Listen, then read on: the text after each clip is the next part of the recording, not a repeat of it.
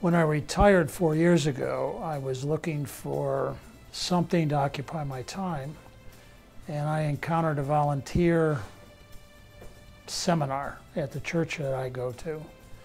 And that's where I first heard of GEDs. There were two people there from GEDs. They explained to me what the organization does.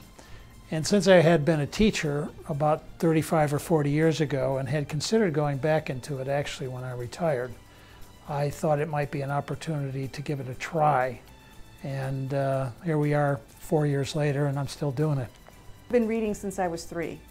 My father taught me, and by the time I started kindergarten, they didn't know what to do with me because I'd read all the books already.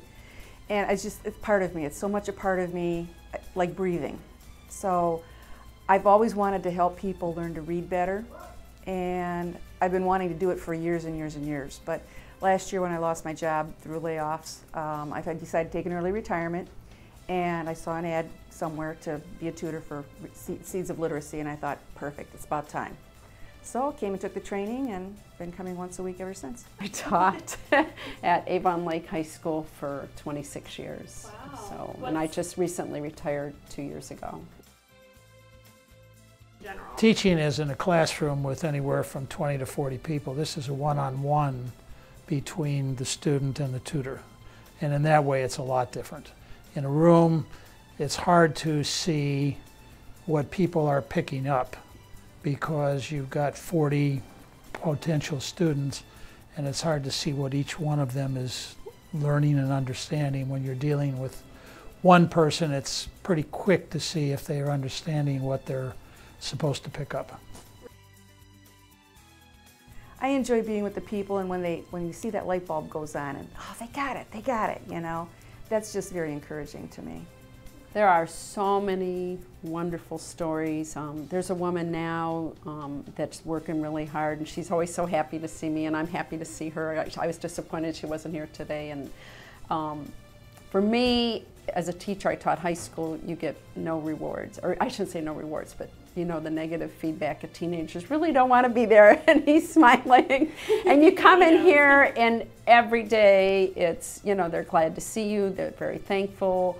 And as a teacher, you feel really good that you're able to give back something. And the best was one day I walked in and the student was like, "Oh boy, you're here." It's like, wow, that's never happened in 26 years at teaching high school. Though I had great students and good kids, but this is just a whole different thing where people want to be here, want to learn, and so it makes it nice as a tutor. The thing I guess I get the most out of, and I did a presentation for a bunch of people who were considering this. And the one thing I told them that I enjoyed very much, about maybe once a month, you have someone who's having a hard time understanding a concept. It's usually in math. A lot of what we do is math. And suddenly you will see in their eyes this light go on, and you can appreciate that they have understood what you've been trying to explain to them maybe for the last half hour, and suddenly they get it. And that is something that I really get a kick out of when that happens. And it's probably the reason that I keep coming back. It's wonderful when they get it, and they, you know, and you're able to, you know, see them get it, and they know they got it, and to see them then pass tests, and so that whole thing of just lots of positive reinforcement, which everybody always loves to give in here. So, yeah, I enjoy it very much. I do.